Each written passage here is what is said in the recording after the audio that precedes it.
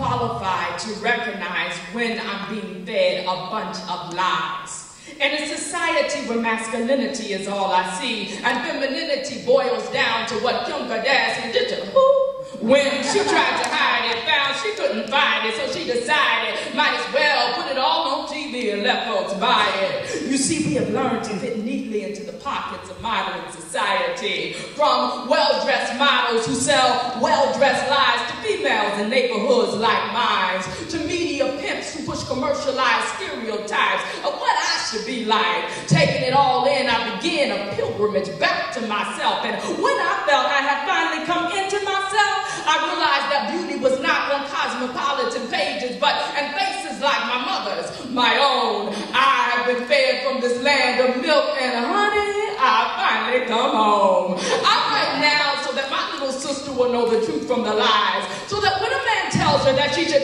act like a lady but think like a man, she'll understand that men's minds are not better versions of women's. They're equal to them. And should she find that he was really only into her breast and thighs, she'll wait instead for the one who can't take his eyes off her mind. I wonder sometimes how it would be just to pass a group of men on the street and see them salivating and hear one of them say, look at her with that big old brain. I'm just saying, it's tough out here, giving the women who have received famous of late, like Nicki Minaj and all the VH1 shows celebrating the fake, and all the bad women it takes to make a Tyler Perry play. Men telling women's stories seems to be okay. I just want to scream sometimes. We were qualified to be more than your Medeas and basketball wives. And if someone else tells history of you, very rarely do they get their facts right. And so I write, telling our daughters the part where we stood tall and proud, declared open and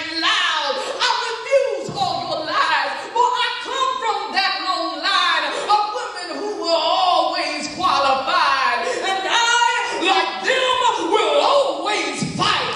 Fight like Queen Esther, knowing she might die, but a woman's gotta try. Try to thank God that for Nicki Minaj, there's a Gabby Douglas on a bounty.